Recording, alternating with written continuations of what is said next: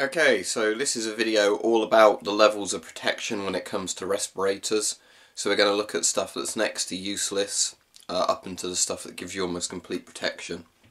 So to start off with on these, did a video on these the other day, the sort of dust masks. Now we're going to assume with everything that we show that they have the best filters you can put on them. So for something like this it's going to be P3, for the half face mask it's going to be ABEC P3, and with the gas mask for example. Just for the argument's sake of what the masks themselves offer, not in ways of filters. So these you simply put over your head. People were saying to me the other day you can bend the metal to fit around your nose like that. Yes, that does help at the top, but I've still got a gap where my thumb is at the chin. And if I breathe out, I can actually, feel air coming out of various bits behind the mask. So, the interesting thing I was reading is in the UK, these are known as basically nuisance dust masks for the most part. And these are designed primarily, if you use them for their proper use, if you're working in an environment that's got a bit of dust that's not really going to be harmful to you. So you put these on just to cut down on a bit of the dust getting into your respiratory system, just to avoid coughing and sneezing and things. However, if you are, according to the health and safety sort of compliance boards, I was reading this, you can't actually issue these as an employer. It's against the law to issue one of these as an employer if you're in any sort of environment where the dust can cause long-term health problems. In that case, you have to go with a half-face respirator, not one of these. So in theory, these should be fine, but the issue with them is, because it's essentially just a giant particulate filter for the entirety of the mask. The issue is, as I've said before, there are gaps around the sides of these. So these aren't actually adequate, as I've experienced from using them myself. Some of them don't even have that bit you can bend on the nose. They're good in environments where you want to cut down on a bit of normal dust getting into you. But as soon as you're in an environment where, there's actually going to be more than stuff you want to breathe in, stuff that could cause you lung damage, or other nasties if you breathe it in, you do not want one of those on, simply because, firstly, as I said, you can never get a proper fit to them. Even if you bend the metal and do everything like that, there's still going to be gaps at the side, gaps at the bottom, because it's held on via elastic bands and it doesn't contort to your face. So there's that, and the fact that most of them are held on by elastic bands is a bit worrying. I was saying to somebody in the comments the other day on the other video, I was wearing one in a really dusty environment, and one of the elastic bands snapped and it fell off my face. So then, I'm going to be inhaling 100% of that dust till I get out of there. So, they're not good masks. They're fine, as said, for light work where the dust it's just more of an inconvenience than anything. But you should never be using them if you actually are exposed to something dangerous. So, now we're going to look at the half face mask. And as I said, we're going to assume there's ABEC P3 filters on for the sake of argument of what we're talking about regarding respirators. But if I can untangle the straps that are entirely tangled up. There we go. So, obviously, half face masks. These are much, much better simply because they make a proper fit around your nose and mouth, which means that you have, a lot more protection when you've got one on. So I'm going to put this one on now. Then do up the back strap.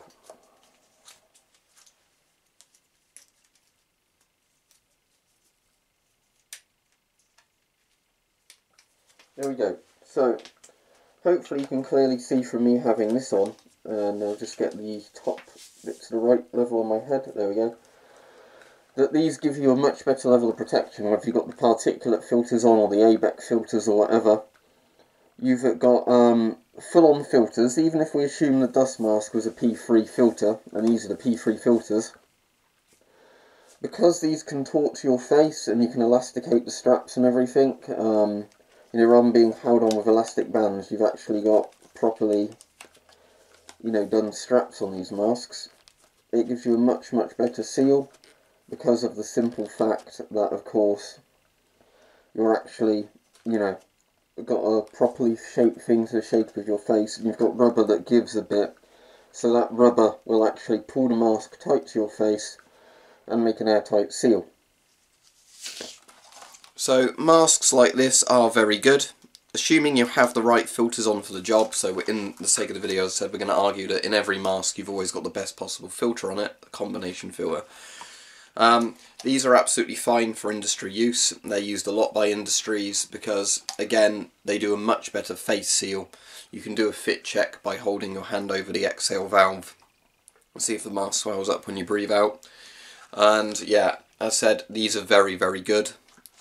As long as you're not working with anything that's going to get in your eyes. Again, you could wear goggles separately, but that's getting to the point where you're going to want a full face respirator rather than one of these. So next we have the full face respirator. So this protects your eyes, and often, you know, these, if they're military ones, are designed for chemical warfare, so they're built, you know, to last. They're like resistant from blister agents and things like that, whereas half face respirators for industry aren't really going to do that. This is only an AB Ip5 filter in the video, but you could have an ABEC P3 full-on CVRN filter on the mask. So obviously, as I said, goes really without saying,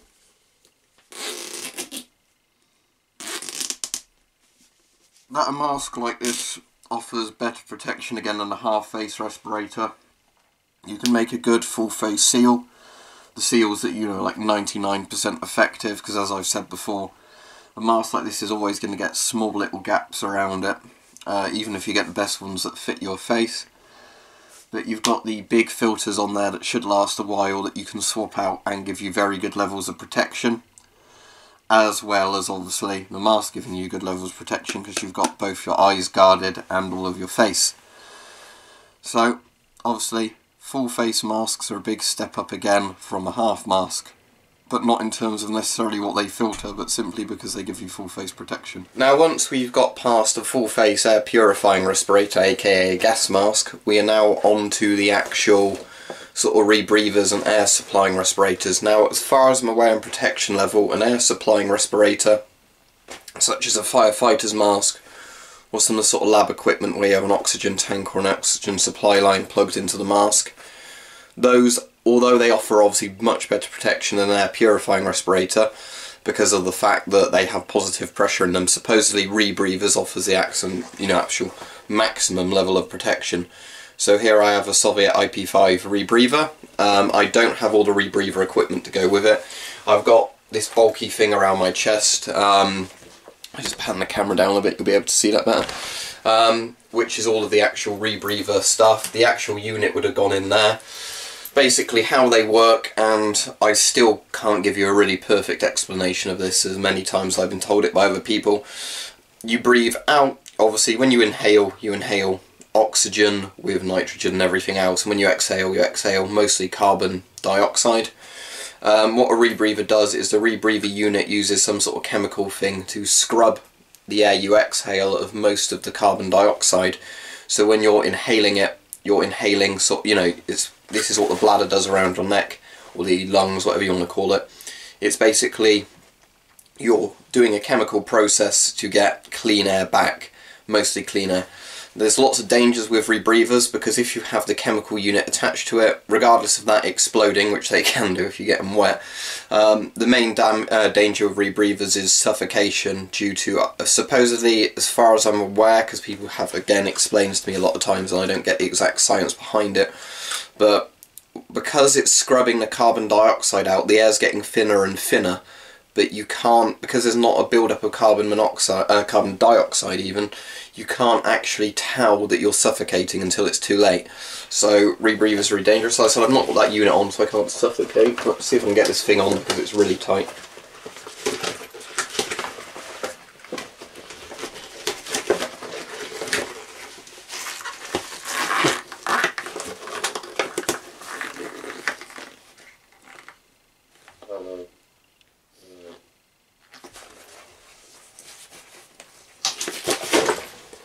And that's not supplying me with air, so no. But yeah, if it had the air supply unit on it, basically what would happen is that obviously I'd be able to breathe clean air in and out, but how these work, as I said, is you have to have them plugged into a box, and then these would offer very good levels of protection, because you basically, for a certain amount of time, I have no idea what it is off the top of my head, and it would vary from rebreather to rebreather, you basically have an oxygen supply that can last longer than an oxygen tank, and you know it's a completely closed circuit with a rebreather, so they offer the very best level of protection. If you're wearing this with full hazmat gear, you know, you're completely immune to chemicals basically and things like that.